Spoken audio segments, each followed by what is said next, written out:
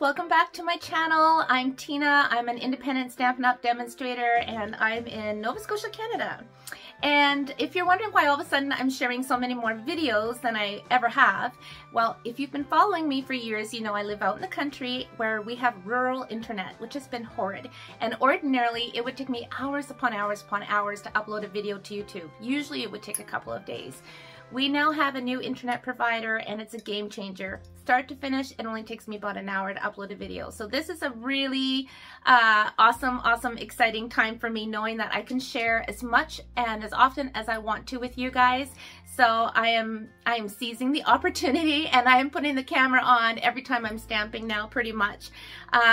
So it's still morning. I've got my morning coffee on the go and I am looking forward to stamping some cards. I want to stamp some thank you cards for my customers, as I do every month for those who place orders with me.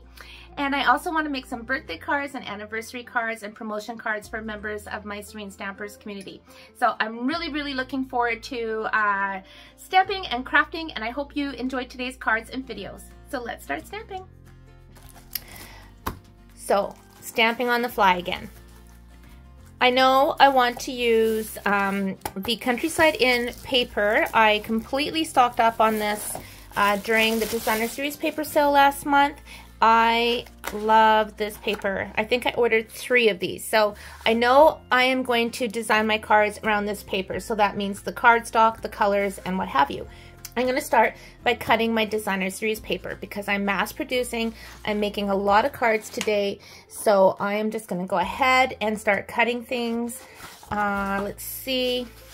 I think I'm just going to grab a few patterns. Oh my gosh, this is just so pretty. Okay. I'm gonna do one of each pattern, I think. So I'm gonna cut these down to measure 4 by 5 1/4. And my card bases are gonna be the standard size, which is 4 1/4 by 5 1/2.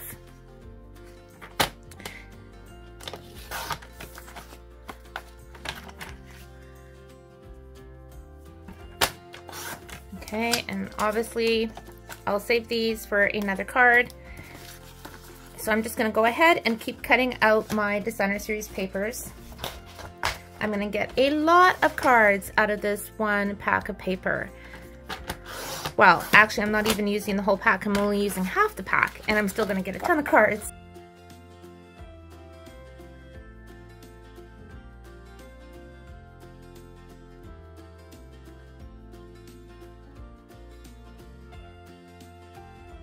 I have 36 panels here, so I need 36 card bases.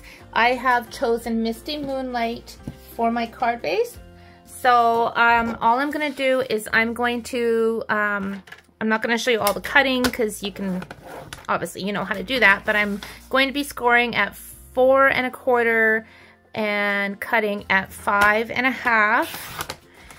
So I'm going to go ahead and do that, and then I'm going to start gluing my panels onto all of these, and I'll be right back. To cut my bases, I do have the old cutter that Stampin' Up! Used to sell, especially when I make so many cards. Having a heavy-duty type of cutter makes a difference. So this is what I use behind the scenes when I'm cutting so much cardstock. So I have all my card bases scored and cut.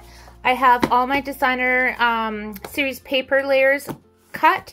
It is 10:15 and I started this video at 10 o'clock. So far it has taken me 15 minutes to cut all of this so far. So I will let you know at the end of the video how long it actually takes me to make all 36 cards. So in between, like kind of the stuff that I feel is repetitive, I do speed up the video a little bit. Any situations in the video where I think, oh my gosh, I don't want you guys to miss this, I will slow down. So I try to keep that in mind, but I also don't want my videos to go on and make your eyes roll in the back of your head. So I want to keep it fun and interesting and not long and tedious. So on that note, I am just going to glue a few of my layers and show you that, and then I will move on to the next step. So one of the things that I get asked sometimes with new stampers is, after you score your paper, is there a right way or a wrong way to fold it? Honestly, I don't think there's a whole lot of rules when it comes to stamping, so there's not really a right or wrong, but I will show you what I do. The score that is indented is typically what I use to fold on. So here, I don't know if the camera shows, hopefully it does, but here you can kind of see where the score is indented, and here's where it's raised. The raised score is what I use inside my cards. But you know what? For years, I never really paid much attention to that. It's just a habit I've kind of gotten into, I don't know, at some point along the way, but there's no right or wrong. That is what I do though. I'm not going to fold them all until after I have them all glued together, but I did just want to show you that. So I'm going to use my glue.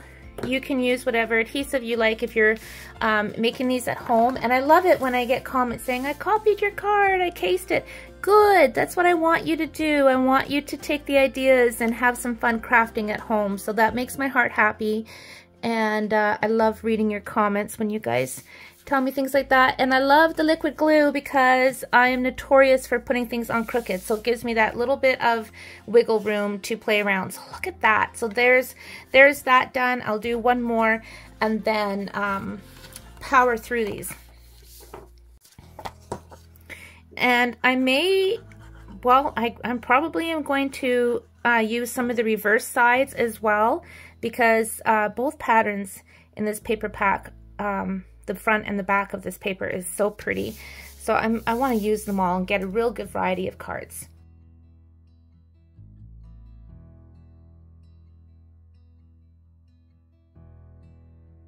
I've decided to use the Stamped with Love stamp set on today's cards, pretty much because I haven't really given this set a whole lot of love yet, and I need to give it with some love. So I'm going to stamp this image with I think I'm going to stamp it with, I'm not sure yet if I'm going to use Misty Moonlight or Night of Navy. I will figure that out in a second. But I'm going to stamp them all and then cut them out. And this will be an easy image to fussy cut. So I'm going to go ahead and get started with that. And I'm just going to stamp it on basic white. I have decided to use Night of Navy.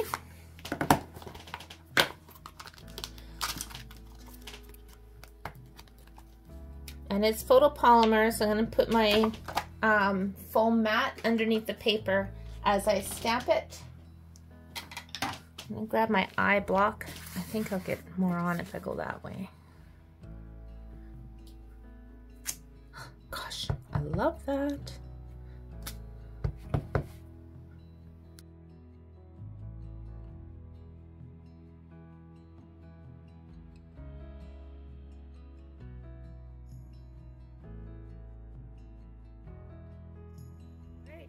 I am cutting out my mailboxes now. I have exactly 36 mailboxes, which worked out great. All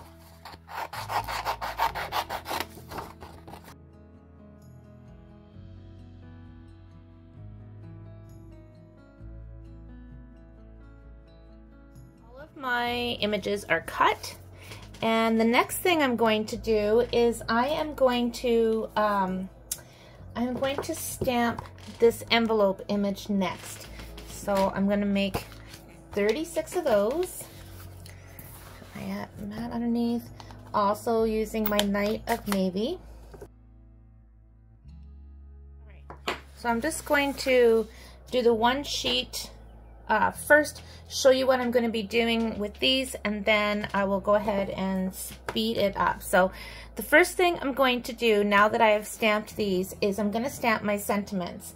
And I'm making a variety of cards, as I mentioned at the beginning of this video. So I've pulled out Wildlife Wonder. I could do a note of thanks, Very Best Occasions, Happy Birthday, You're the Best Ever, sweet songbirds, you've got something to celebrate. So there's all kinds of great sentiments. Plus, even in this stamp set alone, you've got these I like you, love you always.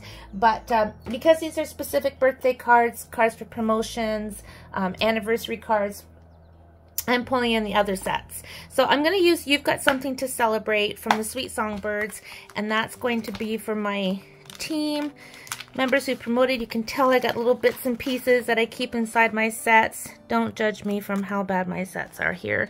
Let's see.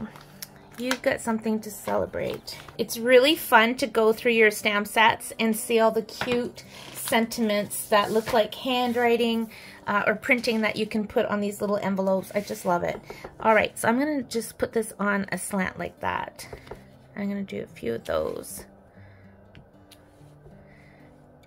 I mean, you could do it straight up and down. There's no right or wrong.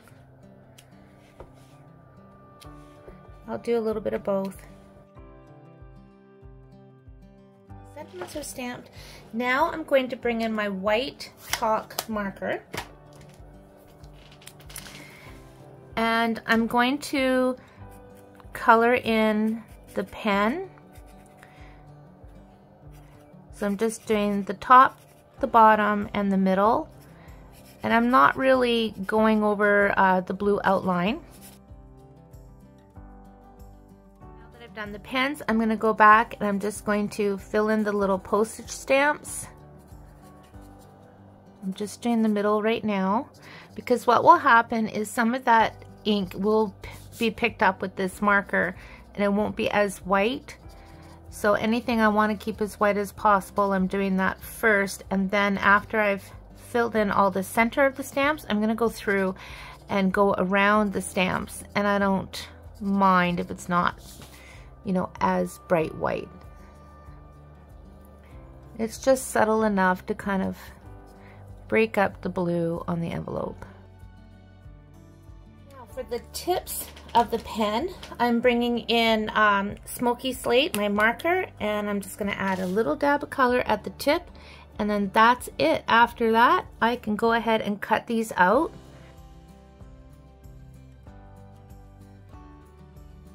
What I am going to do is I'm just going to fussy cut them.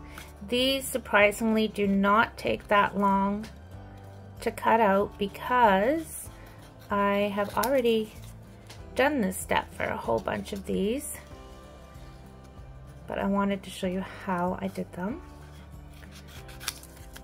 And I just listen to a podcast or something nice while I'm doing stuff like this. Okay. Look, my cute little envelope. So I'm going to go ahead and do that for all the other ones, and I'll be right back. Okay, so these are all cut, and this took me 10 minutes to do 15 of these. So, not too bad. Next up, I'm bringing back this stamp, and I am going to use my Night of Navy marker. And I'm just going to outline the envelope. I'm going to do this for 36 envelopes. I'm just going to stamp that down. And then I'm going to cut these out too. So it may seem like a tedious amount of cutting, but it's really not. These are really actually quite simple to cut, and it goes pretty quickly, and it's so worth it. Gonna look so cute when it's done.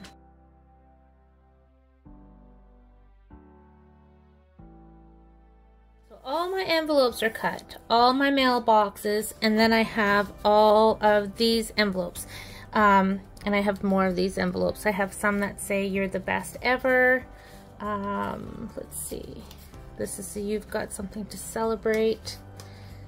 We have a bunch that say "A Note of Thanks." And then I have some happy birthdays. Okay, so let's put these together. So I'm going to pull in my card bases, and I'm going to start by gluing on my post box. I'll do a few just so there's a few different patterns to show you here. I'm not putting it in the center, I'm just kind of putting it up and off to the right a little bit. Let's grab some different patterns here.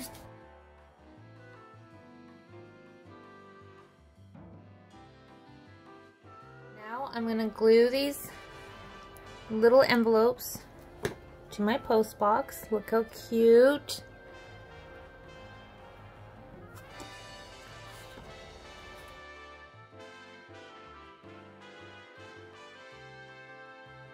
Next, I'm going to bring in these envelopes and I'm going to pop them on using some Stampin' Dimensionals. Can probably get away with using 2, and I'm going to do a variety of sentiments here.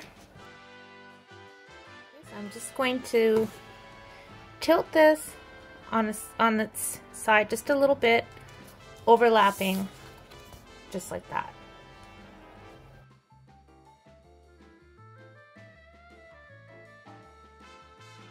Okay, time to add a little bit of color that's not blue. So I'm bringing in my Sweet Sorbet, and in this set there's the most adorable little heart that can be used with so many other stamp sets, and I love it on the envelope here as well. So I'm going to stamp a little heart right there and a little heart right there.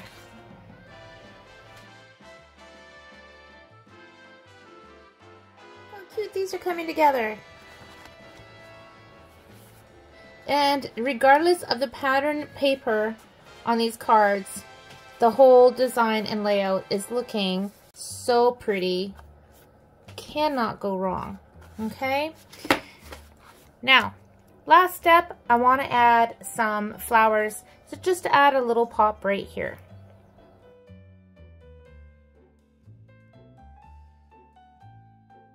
Now that I have all of my cards put together, I'm going to take some rhinestone gems and put them on the mailbox.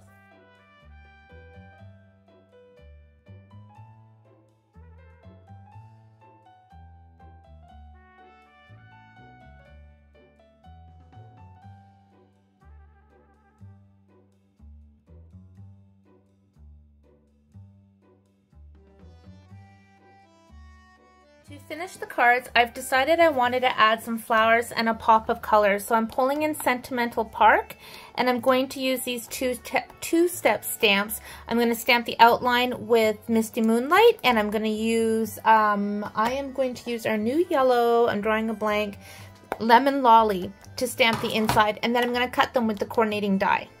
So using my Misty Moonlight, just stamping.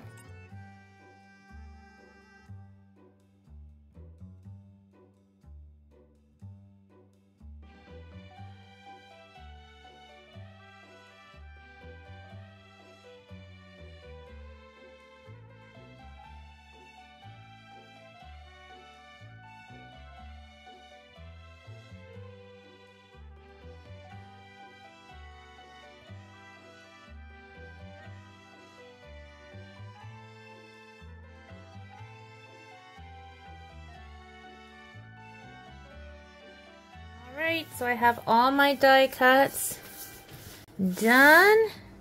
Now I am just going to start gluing them to my card. So I'll just do a couple to show you how I'm going to do this. So I'm going to take the cluster of flowers and I'm going to tuck that just behind my envelope. And then that kind of fills in this space right here.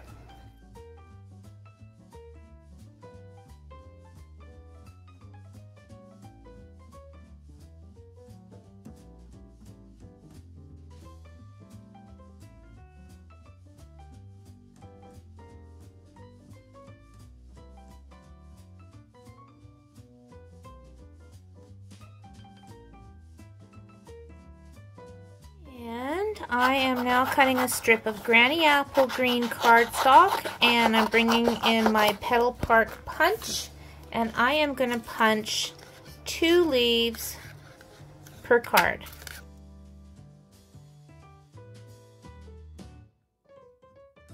I'm going to bring in my card, just simply tuck them behind the big flower. Okay, so I'm just gluing my leaves on, and I've decided the second leaf, I want it popped up a little bit.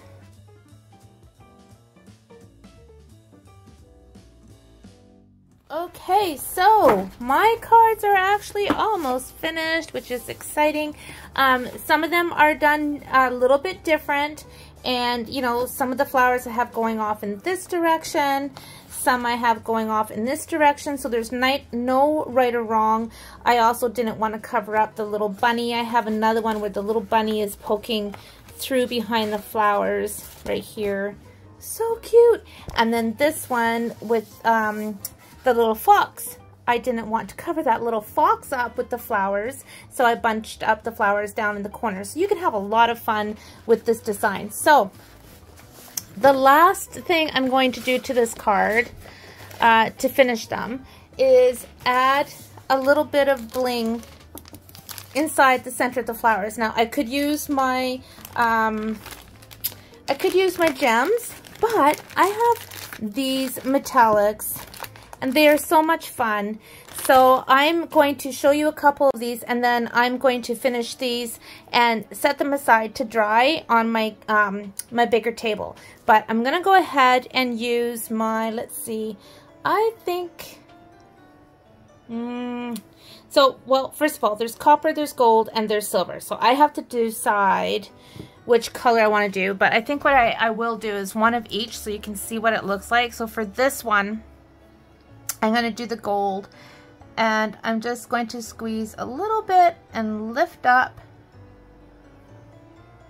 and a little bit more in this one. Let me show you. Let me zoom in. You see that? So that's going to give me some dimension, and it's going to look so cool when it's done. Let's do another one that's also gold. So I'm just gently squeezing and lifting, like pulling up, like you would making a meringue pie. And then this one, I'm squeezing it out a little bit longer, just kind of twisting it around. Okay, let's try a silver one. The copper, I think, really stands out.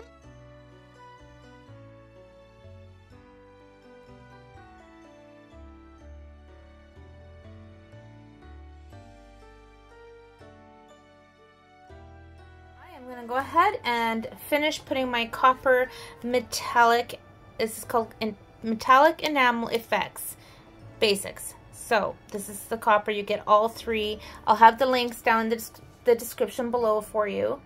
But yeah, these are absolutely beautiful. So let me pull in the other colors so you can see all three together here. So you have the silver, the gold, and the copper. So pretty. So there are my finished cards. All I have to do is put some white cardstock inside to finish them, stamp my sentiment, and sign, seal, and deliver. So all said and done, to make these 36 cards took me about 2 hours, give or take, but I was also designing on the fly kind of as I went too. So if you were to make some of these at home, just following along these steps, these are not cards that are really super time consuming. I know there's a little bit of fussy cutting and die cutting, but once you get that done, boom, it's just glue and adhere and away you go. So I really hope you enjoyed today's cards. I can't wait to try these with the Christmas Designer Series paper and some Christmas flowers. I think this is a great design and a fabulous stamp set that you can use for every occasion. Thank you so much for watching. If you haven't already, please hit the subscribe button and the little bell next to it so you're notified every time I upload a new video. Take care and happy stamping.